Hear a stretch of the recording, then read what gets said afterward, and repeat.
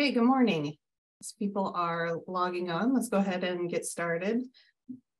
Welcome to the Illinois Soybean Association's ILSoyAdvisor webinar. I am Deanna Burkhart, Agronomic Programs Coordinator at the Illinois Soybean Association. Today, Dr. Andrew Margenot will be presenting the 4 R's of phosphorus management for Illinois soybean production. Andrew Margenot is a soil scientist and faculty member at the University of Illinois Urbana-Champaign. And after his PhD research on soil fertility in East Africa, he joined the Illinois agricultural scene in 2017, where he leads a research team that evaluates nutrient biogeochemistry in our state and the greater north central US region.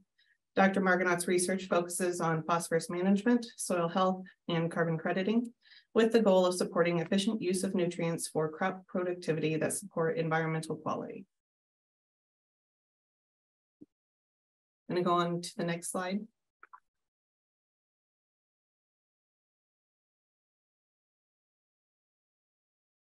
And to support growers' profitability while contributing to nutrient loss reduction goals, trade-offs among yield and environmental outcomes specific to soybean production and sensitive to cropping system context must be quantified. In Illinois and the greater north central region, soybean is uniquely situated to contribute to nutrient loss reduction and capitalizing on proposed carbon crediting programs. To this end, ISA-funded research results will be reviewed on the 4 R's of phosphorus management, which stands to deliver nitrogen loss reduction benefits, as well as a newly initiated project to provide benchmarks on interrelated soil, water, and climate quality outcomes of soybean production. This webinar is being recorded, and the recording, as well as more information on ISA-funded research projects, can be found at ILSoyAdvisor.com. Questions can be submitted through the webinar Q&A at any time during the presentation. Stephanie Porter, ISA's outreach agronomist, is here to help facilitate. Also, one CEU in nutrient management is available for certified crop advisors. A QR code will be provided at the end of the presentation. If you prefer to email your name and CCA number, that is also an option. And you can send that to Connie Copley, connie.copley@ilsoy.org. Okay, with that, I'll hand that over to you. Thanks, Deanna. All right, so today, along with the cat here that won't leave me alone, I'm going to talk about some of the results from a 2-year ISA-funded project looking at the 4 R's of phosphorus, specifically for soybean across 2 major regions of the state, so the glaciated north central region and the less recently glaciated southern third of Illinois. So this work that you're about to hear was done largely by PhD student Yuhei Nakayama, shown here, and I'll be speaking on his behalf. He is currently in Japan doing some carbon analyses. All right. So this work was, as I mentioned, to your project. The full project name that was ISA Checkoff funded is shown here. And we've got a few members to acknowledge: our head field technician, Michael Douglas, a few other PhD students like Patricia Leon, Talon Becker from U of I Extension, and Andy Fisher at the Ewing Center, one of our 2 sites that you'll hear about today. I want to begin by providing some context of what motivated this work. This proposal was being written for the research, at least, at the beginning of the spike in P input costs. And as we've seen, inputs of phosphorus, as well as K, as well as N, they all spiked pretty high post-COVID by 2022, this last year. And so they hit an all-time high for DAP of 983. This is an average value high. I know it was lower or higher in some parts of the state. And that's compared to around 480 per ton of DAP pre-COVID, even into COVID with January 2021 prices. So we saw basically a doubling of input prices for phosphorus, leading, I think, a lot of producers and researchers to think about what are ways that we might be a little bit more efficient with our inputs of phosphorus. At the same time, we also are facing the EPA milestone check-in on reductions of phosphorus losses in the year 2025. That is 1.5 years away. And as you can see, our state is in one of the hotspots of P losses. Now, not all of this is from fertilizer. A lot is, mostly all of it actually is coming from erosion of soil. That's a soil conservation challenge. But the idea is that when we do lose phosphorus from fertilizers, That's an economic loss first and foremost for the producer. Those are fertilizer dollars being washed away. And then there are some impacts that are negative on water quality. So the project that we had in mind was to evaluate as a first step the 4 R's of phosphorus, and specifically for soybean. So why is this? Well, we tend to think of the 4 R's for nitrogen and largely for corn. That gets a lot of attention, and rightly so. It's important. We wanted to focus on, I think, the overlooked questions of how much room is there to finesse the 4 R's for phosphorus and explicitly for soybean.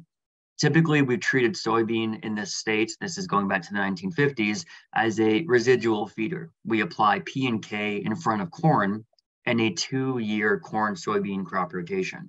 So the soybean is able to feed off of the residual P and K a year later. And this approach works more or less, but there's a lot of evidence that we can increase soybean yields and increase use efficiency of P and K.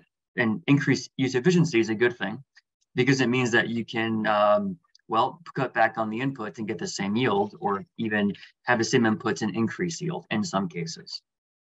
Now, when we think about the 4 R's for phosphorus, the first thing that comes to mind for the rate would be the removal rates. So for every bushel of soybean, as well as for corn that comes off a field, we have to put back the P as well as the K that was in that grain. This is basic mass balance thermodynamics. Now, what you use as a maintenance rate, though, might have some wiggle room year to year. So in a high input price year, like the last 2 years, there might be a chance to coast or to draw down a little bit on built up P levels. So might you mine your soil just for a couple of years, it's mining technically, as a way to avoid very high input prices. And that would mean cutting back on the maintenance rate a little bit. Second is the right time. So this is a key of the 4 R's. And for, again, P and K, we traditionally put it in front of corn and in the fall. What if we played around with in front of soybean, but also in the fall or in the spring? There's reason to think that spring applied nutrients have greater use efficiency. Again, more profitability potentially. The right place tends to go hand in hand. We typically do a fall broadcast, sometimes a banding with strip systems, with a strip till, in the fall. But in the spring, we can broadcast or band right before we plant. And there's evidence that banding can also increase, you guessed it, P use efficiency, meaning we can cut back on rates down to maintenance or sub-maintenance and temporarily maintain yield.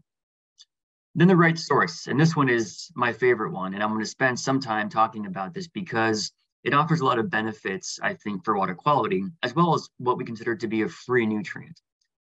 In case you're wondering what I'm talking about, free nutrients, well, we typically, in fact, we dominantly use ammonium phosphates, MAP and DAP, in the Midwest and most of the US for that matter, as our P source. And you might be wondering, well, what's the other option if not MAP and DAP? Well, there's also things like triple superphosphorus, even rock phosphorus. But TSP, I think of as the analog of MAP and DAP. It's 46% P2O5, and it's highly water soluble. It doesn't have the, quote, free nitrogen that you're getting along with the P, though it does have appreciable sulfur, which might matter for soybeans more and more, especially down south of Illinois. There's also novel inputs of P, including fertilizers like struvite, which is a magnesium ammonium phosphorus.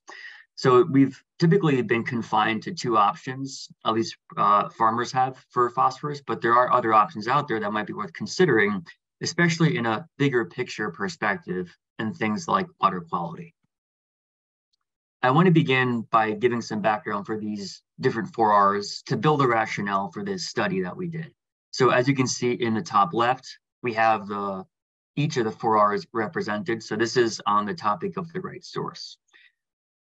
Here it's good to think about that phosphorus fertilizers are a very new technology. They're about the same age, a little bit younger than hybrids, for corn at least. And this is a big deal because before we were able to mine phosphate rock at scale, around the time that we formed the state of Illinois in 1818 to the founding of the U of I, this whole time, pre-1900, was an era of not really having fertilizers, but having wastes like bone meal or manure. We're recycling phosphorus. It's not really a net input from the farm level. And then we get into what I think was phase one of phosphorus use in Illinois and really the world. It's a great microcosm of global developments in ag, where we began to mine at scale phosphate rock. And so this is a curve of global phosphate rock mining, but it's also true for Illinois. We see an uptick in the mining in the direct use of phosphate rock. So your great-grandparents or great-great-parents may have been using phosphate rock directly. Then we get phase two. It was a little bit short-lived. This is the superphosphates era, where we had single super, SSP, and triple super, TSP, phosphorus as the inputs. And those were displaced relatively quickly by the ammonium phosphates, MAP and DAP. And I'll talk about that more in just a second. And so we really are into phase three. Perhaps we need a phase four where we hybridize among these different methods or sources. A bit more about phosphate rock. This was the key input for our states, and we were unique in that for a period of time, we were having a lot of phosphate rock from Tennessee. Those deposits have since been depleted. Now it's from Florida. Those will run out very soon, and then we'll have to switch to offshore phosphate rock deposits. But the point is that Illinois did have a pretty strong phosphate rock stage, unlike other states. Most of the Tennessee brown ores were directed to Illinois by rail. There was a big demand in this state, and the U of I pioneered a lot of the research on phosphate rock. In fact, as you can see here, the majority of studies ever published by 1918 on phosphate rock had been done in Illinois production systems. As we can see though from the graph on the top right though, by the 1970s, ammonium phosphates or even just superphosphates that are more soluble began to quickly outstrip phosphate rock. And phosphate rock now is rarely used. It's very bulky. It is permitted in organic certified systems. And so that's the major use of it today. Now, Illinois soybean production I would think of as being contemporary with the use of pea fertilizers. So we first had soybeans introduced into the state in 1851. This is just north of St. Louis. The plaque is on the left right there in Alton. And we also see that there was increasing interest in soybean initially from a hay fodder. It was a substitute for alfalfa or for clover, but as a grain crop by the 1930s. All right, and this is reflected in the Mara plots, both the uptake of soybean being grown as we replaced oats with soybean because of mechanization, no need for oats for the draft power. We also began to use phosphorus input. So soybean and phosphorus fertilizers that were soluble arrived in the state, or let's say expanded in the state about the same time. A good example of this is the Mara plot shown here on campus. We can see oats in the lowest part, soybeans in the second rotation, and corn on the northernmost one. And these changes were made relatively recently. Soybeans were the replacement for oats in 1966, probably late to the game compared to the rest of the state. And we also had to switch from superphosphates into diammonium phosphate in 66 as well. This is then what I mean by we saw roughly contemporary shifts from oat to soybean and from phosphate rock into super or ammonium phosphates in the 1940s and 60s. Now, all of our phosphorus is made from phosphate rock. And this is important to go over because we should think about MAP and DAP as simply brothers or sisters of superphosphates, but their parents are ultimately rock phosphate. Phosphate rock, rock phosphate, by the way, it's the same thing. There's a great publication on this by my predecessor going back 100 years, 110 years exactly, in a bulletin that he published called Bread from Stones.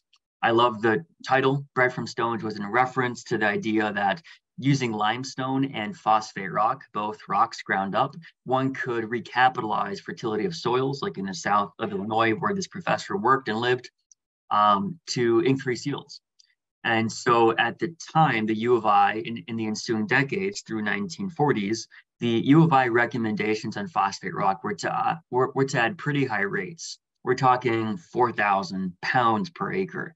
Now, this is of rock phosphate. It's about 8% P2O5, maybe 12% P2O5. Compare that with 46 to 52% for MAP or DAP. So it's still a high application rate, but it's low solubility form. And we can see this playing out in the marrow plots shown here, where the fertilized plot has a pretty large positive balance, meaning a net accumulation of phosphorus in the soil over time. Here's the unfertilized, but still cropped as a negative balance for mining fertility. And we can see that the large positive balance was largely built up in the phosphate rock phase of the marrow plots. And that phosphate rock is still there, providing a source of P for the crops in the marrow plots likely. Now, phosphate rock was the original fertilizer. Now it's just really a feedstock. This is mined from large deposits. Most of this is found in Morocco, though as of exactly a week ago, the largest reserves that compete with that of Morocco were just found in Norway. So Norway may become big on the scene for phosphate rock like Morocco has. Morocco had 95% of all global phosphate reserves until a week ago. So now they have roughly half of that, 47.5%. The point is that we mine phosphate rock shown here, and then we acidulate it. Simply, we add acid. If we add sulfuric acid, we get single superphosphorus. We can also make triple superphosphorus by combining phosphoric acid and sometimes sulfuric acid. So these are the superphosphates. There's no nitrogen in the superphosphates.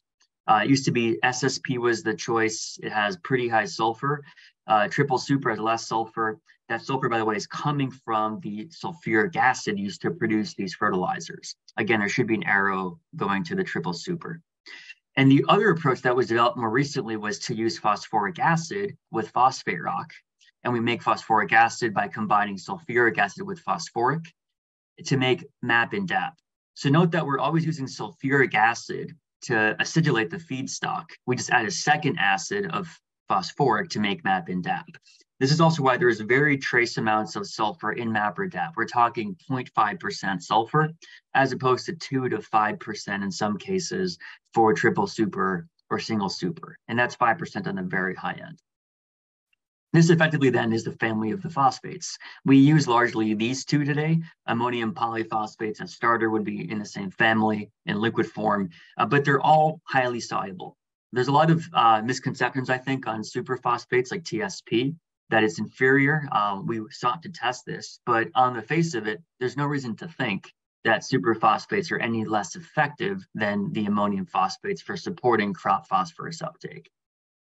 In the US and in Illinois, we see that first DAP was on the scene, and it was then, it began to outpace the use of rock phosphate, and at the time then superphosphate. So shown in blue here is superphosphate, the DAP is in orange. We can see it rockets from barely being produced and sold in 1960 to within 2 decades, by 1980, it's the dominant P source. MAP came later to the scene here in gray, and by the 90s, it was more commonly used, and roughly across the US, it's 50-50 of MAP and DAP. Still some triple superphosphorus. That's the main form of superphosphates that we used in the US.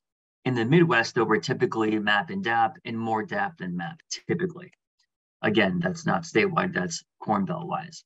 So based on some recent reports from the Illinois Department of Agriculture and from the Midwest Department of Ags of different states, we estimate that roughly up to 90% of all P sources in Illinois are coming from MAP or DAP, or ammonium polyphosphates. So it's ammonium phosphates. Now, if we think about the composition of this, there is nitrogen present in MAP and DAP, but not in triple superphosphorus. And this might present an opportunity to decrease what I think of as a blind spot that to this point has not really been considered in nutrient loss reduction efforts. So this means that our choice of phosphorus, the right source of phosphorus, might actually entail a chance to decrease nitrogen losses. This might seem counterintuitive, but we often forget that there is pretty appreciable amounts of nitrogen being co-applied with their phosphorus in the Midwest in the fall, because we're applying it as MAP or DAP. There's ammonium there. I want to paint a picture of this for you. So if we consider the fact that across the 21 million acres of the state, we've got roughly half of that land going into corn each year. And if we assume that there's fall application in front of the corn of the 2-year crop rotation, we can do some very broad math on how much N is going on co-apply with MAP and DAP. Now, because we're fall applying, there's a risk of losses of fall applied nitrogen. We're not applying this with an inhibitor, right? It's simply MAP or DAP granules spread on the surface. These granules dissolve within days if it's wet. And then if it's warm, we're talking above 50 Fahrenheit, the ammonium will nitrify into nitrate, and then it's susceptible to leaching losses, just like any other end source. So if we assume that half of the 11 million acres are going into the beginning of a corn phase, so half of our 21 million acres, roughly speaking, and we assume that half of the into corn acres, so a quarter of the total acres of the state, are getting 200 pounds per acre of DAP in the fall, as a basic rule of thumb, that entails 198 million pounds of N that are being co-applied with phosphorus as MAP or DAP. In this example, it's DAP. All right, well, this extra N, sometimes it's thought to be free, it can be credited. This amount of N exceeds what we need to reduce our nitrate losses by 11%. So we have to reduce statewide nitrate N export by 178 million pounds from non-point sources, meaning the ag sector, excuse me. This exceeds the amount that we're applying each fall exceeds that amount by 11%. So these are very large numbers, right? There is a significant amount of N being co-applied as MAP and DAP. Now, I'm not saying we need to switch fully to TSP or that we're losing all the fall applied N of MAP or DAP, not at all. Now, there's not much data out there on how much we are losing, but you might anticipate it is going to vary by when you apply, the weather that winter, the method of placement. So it's a little bit difficult to predict. The point here is that it is not a trivial amount of nitrogen being co-applied with MAP and DAP in the fall. The question then of how much is actually being lost with fall applied MAP or DAP, be it in front of corn or in front of soybeans, we don't really know. We attempted a meta-analysis, meaning we tried to look at studies that have been published. We found exactly one study ever.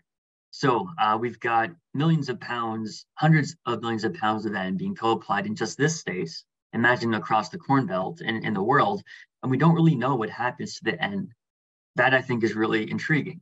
The one study ever done is shown here, 2 sites in Champaign in Illinois on the left and in Waseca in Minnesota on the right. So 2 different sites in the Corn Belt. And what you're looking at is whether they applied MAP in the fall or in the spring over 3 years. And then they looked at the amount of N recoverable in the soil in the top 12 inches as nitrate or as ammonia. So for example, when there was a fall applied MAP in the fall of 2004 in Urbana, in the ensuing spring, May 25th, they sampled the top 12 inches and they found only about 30% of the MAP N remaining in the soil and largely all in the nitrate form. That's what the gray is. In contrast, in the spring, when they applied that same year, they found all of the nitrogen still there. Most of it, though, had already nitrified into nitrate in gray. And you can see in general across all of these 6 site years that when you apply in the spring versus the fall, more of the N is retained and it has largely nitrified into nitrate. So this shows that we can convert the ammonium very quickly. And then if there's ample time before the crop is taking up the N, that we're going to be losing a fair amount of that N. So this can vary by year. So we've got as low as about a 50% loss this year for fall applied N, as high as an 80% loss in this year. So that's quite a range, but we're losing on average half of fall applied N based on this study. Again, it's the only study ever conducted that we know of that's been published, either peer-reviewed or not peer-reviewed. So now this is, again, the recovery of nitrogen in fall application. This is not saying that we're losing it. I should be more careful with saying loss. This is what you find in the soil. It might be at 14 inches. It was missed by the auger by 2 inches. But typically, if it's missing in the spring beneath 12-inch depth, it's likely on its way down to the tile. All right. Now, this matters for corn, especially because a lot of producers will credit the amount of N in MAP or DAP in the fall, in the spring especially. And I think this data suggests that by and large, for most years, we can credit spring applied N for MAP and DAP. And for corn, that matters because obviously we need N for corn. For soybean, though, there's no real benefit, at least economically, from applying supplemental N for soybean yields. I know that's changing as soybean yields push higher and higher bushel per acre yields. And on sandy soils, like you have in some parts of Kankakee County or in Michigan, they do apply UAN even, or urea, to supplement because there's not enough N in the soil to account for soybean N uptake. As a side note, the consensus today by researchers in the Corn Belt is that roughly half of all the soybean N in the biomass is from N fixation by the plant. The other half is from the soil. So we still want some soil ammonium N nitrate present, which we tend to find in our soils of Illinois if they're not sands. Now, the point here is that if we don't really need the supplemental N from ammonium phosphate fertilizers, for soybeans, we have the wiggle room to think about P sources. We could actually go without the free nitrogen or the extra N from MAP or DAP, and we'd expect yields to probably be the same. And there might be benefits to water quality from that. Also, there is sulfur in triple superphosphorus, so there may actually be a yield benefit. Maybe that's the extra or the free nutrient of interest, not the nitrogen. Now, I want to say a bit more about the other 4 R's that we tested before I get into the study details. So grain removal rates, or how we do application rates, it's good to keep in mind that these are based on distributions that differ by crop and nutrient. So, and they're also based on the 75th percentile to be safe. What does this mean? Well, it means that we're applying not the average P per bushel, we're applying the 75th percentile. Average is 50th percentile. So to be safe, the state recommendations, how many pounds of P per bushel, are based on the more conservative side in terms of not mining your soil. Now, these are distributions. So if we're doing the maintenance application, which means that we're above the critical value of 40 to 25 ppm, 40 to 50 pounds of P per acre on a bray basis, then we're in the zone of the maintenance rate. These are distributions, and here's why it matters. Circled here is shown for soybean. So you can see that the amount of P2O5 in every bushel, this is pounds of P2O5 per bushel of the grain, that for soybean, like for any crop, there's a range. And so in some fields, we get lower removal rates as low as 0.5 pounds of P2O5 per bushel soybean to as high as 0.9 pounds of P2O5 per bushel soybean. Now, the average would be the 50th percentile shown here. The state recs currently are giving you the 75th percentile, not to be confused with 0.7 pounds right here, but the 75th percentile of this distribution. So this means that for a lot of our fields, we're over applying on the maintenance rate. I think that's important to just point out there. I'm going to pause here because I got a question from an attendee. In this study, was there any way to estimate how much of the unaccounted for N was lost to denitrification or taken up by growth on the field or a cover crop? I'm going to answer this question now so that we don't forget about it and we keep the momentum present. So the question is in reference to this slide right here. So in this study, they did not look at the fate of the nitrogen. They simply looked at how much N is recoverable in the top 12 inches. They did not look at leaching beneath 12 inches or soil N beneath the 12-inch mark, nor did they look at the gaseous losses, as you're asking, so N2O or even N2 losses. And that might matter for water quality versus air quality interests. Okay, great question. All right, so I'm going to make a note that if there are questions either through chat or through voice, I'm happy to take them as we work through these slides together. So going back to the maintenance rate, I hope I've made clear to you that these rates are not set in stone. They are ballparks on the conservative side.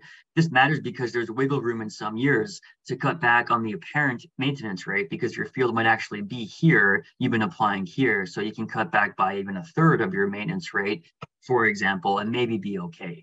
We can also transiently mine soil fertility for a few years in, for example, high price input years. For timing and placement, not too much to say about this. Typically, for placement, we have as the major application method, be it in front of corn or in front of soybeans broadcast. We see a lot more, at least in our neck of the woods in Central State, when there's P in front of soybean, it's typically spring and banded in a strip system. So then we look at oftentimes interactions of these. If we do fall versus spring broadcast compared to say spring banded, what are the outcomes for yield? There's evidence that if we apply in the spring, that phosphorus use efficiency is higher, allowing some folks to cut back on their build and maintain. They just add the maintenance rate, for example. Now, none of these 4 Rs are really considered explicitly in the Illinois Agronomy Handbook, so we sought to, as a first step, address them in this project. So here's our design. We had 2 sites in Central and South Illinois at Urbana and at Ewing and Champaign and Franklin counties, respectively. Soil types are Drummer and Flanagan for Urbana, Ava and Sisney at the Ewing RDC site in the south of Illinois. And we can see that we are in different kinds of watersheds that are priorities for nitrogen up north and then for phosphorus losses down south. And again, as I've mentioned, we anticipate N loss reduction benefits, so less N is lost, from considering the P source in front of soybean. Because soybean doesn't need the N of a MAP or DAP, we can use it as a lever to decrease nitrate losses. All right, so these sites were borderline P responsive, depending on who you talk to. It might merit an application to build a fertility. They're on the border of needing a little bit of a build rate and on top of the maintenance rate. So our design into the 4 Rs, we looked at 2 rates. These were based on 100% and 3/4, so 75% of the soybean removal rates based on the Agronomy Handbook values. These look like 60 and 45 of P2O5 for Urbana and 45 and 34 pounds of P2O5 per acre for Ewing. So our low rate at Urbana is the same as the high rate at Ewing. These were built on historical, more or less, soybean yields at these 2 sites. We also included an experimental phosphorus source. This is a slow release MAP. Magnesium MAP is what struvite is. It's a 528. And it's applied at the same P rate as all the others. It's slow release. We included it to look at whether it might benefit yield by synchronizing with soybean P uptake in the later R stages when soybean really takes up a lot of its phosphorus. And of course, a P unfertilized control, so nothing added. And we applied these in the spring, either as banding or broadcast, or in the fall as broadcast only. So we have no fall broadcast, no fall banding, just a fall broadcast. So 3 treatments, they're combinations of the timing and the placement. All right, so we looked at over 2 years at each site. So we have 4 site years total, yields, and then the losses of N and P, as well as yield scaled losses of N and P. I want to talk a little bit about how we estimate P leaching. This is important because we have estimates, not direct measurements. We use what are called resin lysimeters. To be transparent with the audience, this is the best possible approach short of using a tile. And if you don't have tile systems like in the South, where you get fragipent and then you get horizontal subsurface losses, this is the next best thing. So a resin lysimeter has these little beads. It looks like fish roe, fish eggs or caviar, and you pack them into a PVC coupler. This is then buried between a sandwich layer of sand in the PVC coupler in the soil profile and an undercut. And that way we avoid the preferential flow pathways that we've opened by disturbing the soil to install this lysimeter. Instead, we capture the infiltration over an undisturbed part of the soil. So you can see as we begin to shove this one into the undercut, what it looks like before the insulation is made. This is in Urbana, clearly because of the soil color. Now, these are pretty good in terms of cost effectiveness ways to gauge N and P leaching. These ions will bind irreversibly the nitrate and the phosphate that they experience going down through the profile. So let's begin with our first result, which is yield. And to sum it up, within each site, there is no difference in yield by any of our treatment combinations. So we've got here a layering of the placement and timing in the gray bars. So you can see fall broadcast versus spring banding or spring broadcast. And we've got the rates, which are no P added at all versus the maintenance rate, or 3/4 of the maintenance rate is our low application. Few observations, higher yields at Urbana than at Ewing. Watch the axes. So on average, we're about 50 bushels soybean with phosphorus at Ewing. On average, roughly speaking, more like 65 at Urbana. These averages, though, are underlain by pretty high variability. This is all from yield combines, not from hand harvest, so they're fairly accurate to our knowledge. And they've all been adjusted for the same moisture content. Now, note that at Urbana, there really is no difference in the average yields with phosphorus compared to no phosphorus in blue in 2021. maybe a little bit average yield higher with phosphorus compared to no phosphorus in Urbana in the following year. And we also see slightly higher average yields that year. But this is not different statistically. So the probability that this apparent higher value is due to adding P is pretty low. So probability based, that's what stats is. We don't really have much faith in this. In Urbana, there's also no effect statistically of adding phosphorus, including in this first year where it looks like to most people, we saw a yield increase. So if you're being careful, it looks like adding P did increase yields. It probably didn't pay what it costs to increase those yields by. And statistically, this apparent increase in value of yield with phosphorus at Ewing in the first year isn't really due to phosphorus on a probability basis. So basically, the variability is so high on these plots that it's hard to say. Now, that's not a bad thing, right? We're not looking to increase yields. We're trying to see, can we cut back a little bit on the maintenance rate? And can we have benefits in how we play with? Do we have options for flexibility in when and how we apply the P? And the good news is that agronomically, there doesn't really seem to be a big difference. That's good news insofar as you want options. Bad news if you think, or if you're hoping that at least at these regions of the state, banding might increase yields, say at a lower rate compared to the broadcast, or would you get the same yield at low versus the high? We don't really see that. Now, there are obvious nutrient benefits for doing spring application, and there's probably going to be benefits to banding over the longer term for nutrient use efficiency, but that's not testable in this study. Okay, so that's yields. Because yields are the same statistically, grain P removals with soybean harvest across all 4 set years is also the same. Again, note that Ewing in the first year sure looks like it's higher, and numerically it is a lot higher as an average, but statistically it's not. And so we're seeing about 4 pounds per acre of P more on average being taken off when we add P fertilizer at Ewing compared to none, because we saw yields go up by a commensurate amount. So again, the question is whether that pays for itself. It doesn't for what we applied. So that's the agronomics. Let's talk a little bit about the environmental aspects where, again, our interest is if we switch sources, if there's no difference in yields among the P sources, which we did not see, the yields were the same across MAP, DAP, or TSP and struvite, might there be benefits for water quality? And so what we see here is, again, here are 2 sites in the top right for the watershed importance. We see that in Urbana, when you're adding MAP or DAP, we see higher nitrate leaching losses. So we've got the 5P fertilizer treatments, and when we add P, there's going to be the maintenance and the 3/4 of maintenance rate by color. And here we've got nitrate end loads, pounds of P per acre. Now, these seem like crazy high numbers. These are due to outliers like this one right here, where we see in that small hot spot of the plot a lot of nitrate leaching. So keep in mind, these are resin lysimeters. These are not tiles that are integrating over 5 or 6 acres of a research plot. This is going to be within a square yard in that micro location. Again, best we got at the moment. So we see a lot of variability.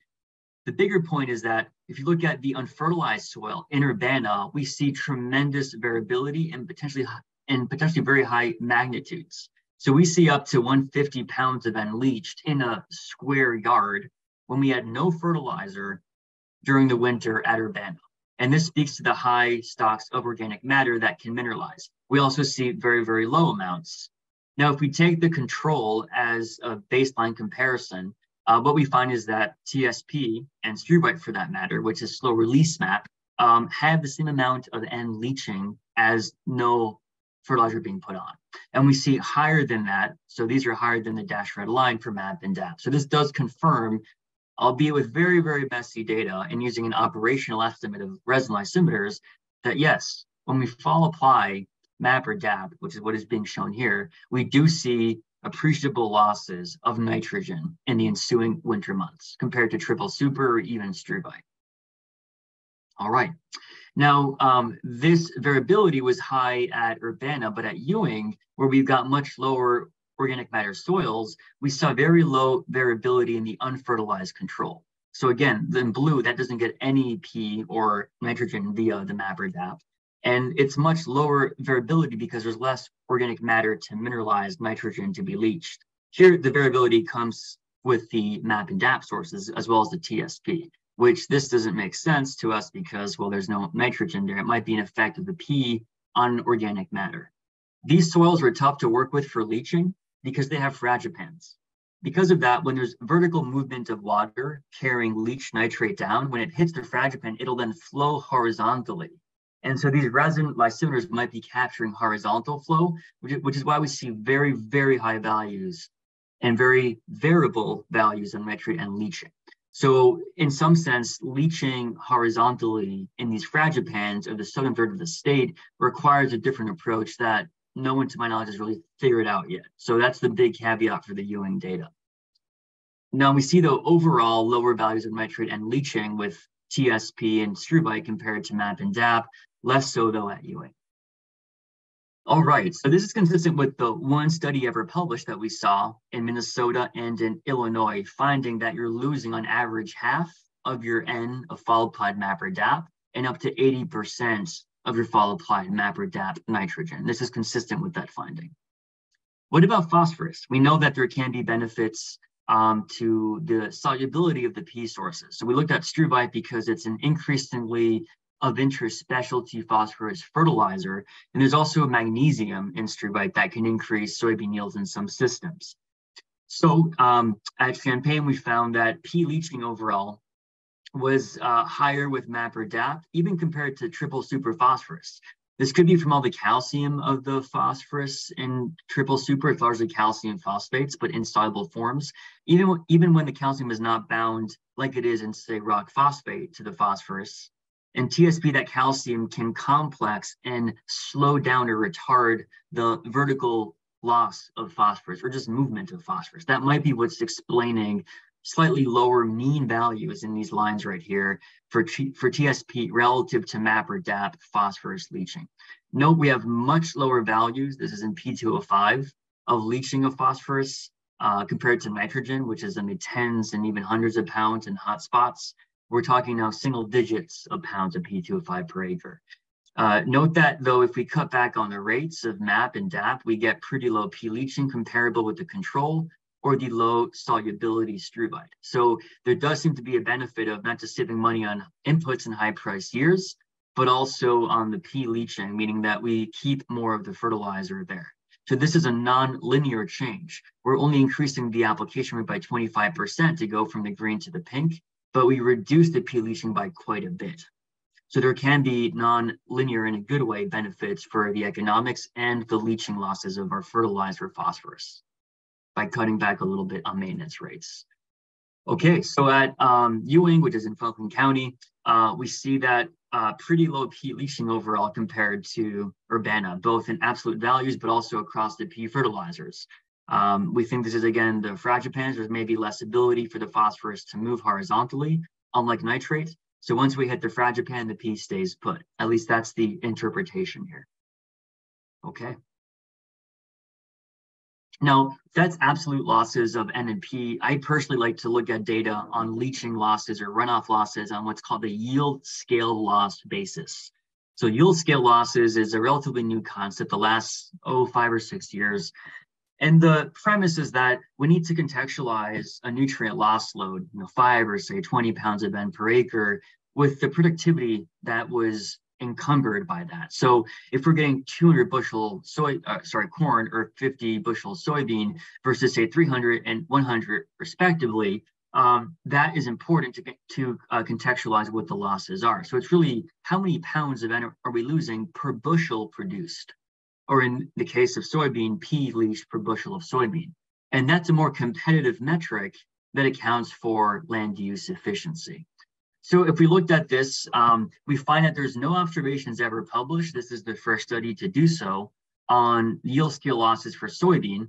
There's been work on corn and largely just for nitrogen. So what we find is that, excuse me, the cat's on the keyboard. What we find, geez, here we go, excuse me. So what we find is that if we look at Urbana and Ewing on the figure here, we're showing struvite for simplicity and MAP for simplicity because MAP and DAP are the same results. Struvite and TSP are the same results. So this could easily be TSP right here. And on the left hand, the light gray would be DAP as well. And note that we see a lot lower leaching with struvite and TSP relative to MAP. So MAP is here in gray. Now, because we had similar yields across all the systems, because we saw more P leaching with MAP or DAP, this is P leaching now, we see higher yield scale P losses in Ewing, especially for MAP. This points out that if we maintain yields, but we decrease our P losses, that's a win because we're producing the same amount of grain for less environmental impact. Now, this might matter because there's increasing interest by some buyers, especially overseas in Europe, on not just climate footprints, CO2 per unit of grain produced, but also on the water quality footprints of their grain. And so this might be a free market solution to nutrient loss reductions that are coming down the road. Maybe not, but these are whispers that a few of us have heard out there. Okay, so some takeaways. One is that yield and thus the removal of phosphorus with soybean harvest was similar across the P sources, the rates, the timing, and the placement. So basically, it was all similar. We were doing very careful tweaking. We're not being bold here and cutting the rates by 50% of application. This is overall good news in the sense that it doesn't really matter what P source you use for yields. It doesn't really matter if you cut back in 1 or 2 seasons by 25% on the maintenance rates, and how you apply the P does not really seem to matter for soybeans, again, for these 4 site years that we have. It gives you options as the takeaway. Now, because yields are the same, if there is certain combinations of these 4Rs that will manifest in lower N and P leaching, that's a win-win. We get agronomic profitability, or let's say productivity being maintained, while also improving water quality. And this is especially true for the sources. By using triple superphosphorus, we can totally avert the weather dependent, but on average 50% to 80% losses of the N of MAP and DAP if it's fall applied. There's also sulfur in the triple superphosphorus that might be beneficial down the road, especially in the south of Illinois, given very iffy and inconsistent, but sometimes S responses that we see. All right, so if we think about the implications, I think there's a lot of implications that go beyond soybean phosphorus 4Rs. One is that in general, we find that baseline leaching of nitrogen and even phosphorus is very high in some cases. It's higher in soils with higher organic matter in the flat and black of central north. It's also variable tremendously. So going by 4 feet over to the next plot, we can see a 100-fold difference in nitrate leaching. And this matters for research because it means that we need to be very careful with what we conclude on studies on leaching of nitrogen and phosphorus from given practices if we're using only a couple, for example, resin lysimeters. It speaks to a good route to improve how we estimate these losses. And second is that even if we apply no nutrients, right, we are going to be losing nutrients because of high organic matter content that's going to mineralize. This opens the door, or points to the need rather, for things like cover crops. Even with no fall applied N or P, they can still have benefits to retain our native soil fertility present. Third insight is that there are confirmed benefits. We're the second study ever to be published that shows that you are losing the majority, if not all of your MAP or DAP nitrogen in very wet and warm winters, and at least half of it in most winters. And so if you simply switch sources to TSP, simply, I know it's more than just that, there's tremendous benefits. If we think about the example at the beginning of this, if we are co-applying almost 200 million pounds of N as DAP and MAP in the fall in our state every year, if we are losing half of that, that's 100 million pounds to the 176 million pound reduction that we need. So swapping out to TSP, or say using slow release phosphorus like struvite, or using cover crops can all help move the needle on that. And fourth is that because soybeans can take a lot of practices like no tillage and cover crops better than maize can, it's a little bit, corn is a bit more finicky. There's potential for soybeans to act as a lever. It can be the crop that can get the BMPs of cover crops and no tillage to really move and draw down on nitrate loss reductions. And I think that's the promise of soybean.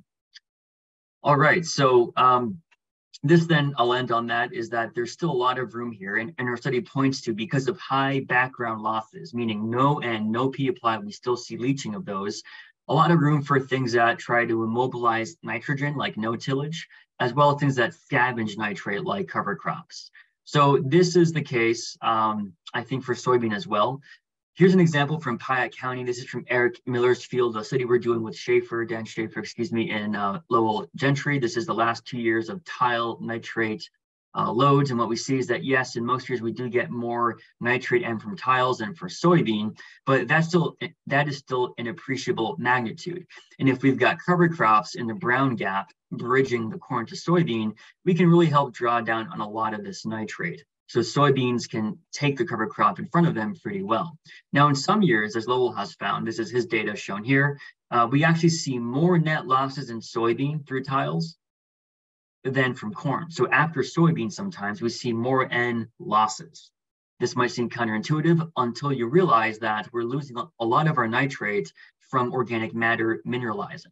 This is not to say that that's inevitable and just a background that we can't control. It simply suggests that practices that are great for soil health and conservation and preserve money by preserving soil can also double dip for water quality benefits. And this then is the topic of our future work. So along with we have a new ISA project for the next 5 years that began this past fall, where we're trying to integrate soil health, water quality, and carbon credits, including carbon stocks increasing, meaning sequestration, as well as greenhouse gas emission mitigation, alongside the agronomic productivity. And this is being done now at 3 sites, expanding from our 2 sites that you just heard about to the northwest. The idea then is to understand how all of these things work in conjunction. This will enable trade-offs to be optimized depending on producer interest. If the interest is in maximizing soybean yields and soil health, well, we have data to understand how across different soil regions, how these might be optimized. If the interest is to look at water quality and soil health, then we also have data on that as well. So this is a big flagship project we have to benchmark these outcomes. And we've got 2 field days that may interest the audience. These are in-person days coming up at U of I research and demonstration centers. First is July 26th at Monmouth. And then the next day, if you want to go all the way down south, back to back, we've got the field day at Ewing, where we'll talk about this new project that's up and coming. So with that, I'd like to thank ISA for the support of the work you just heard about, as well as this new benchmarking project. And I'd be happy to take any questions here. We've got a few minutes, as well as by email. Thank you.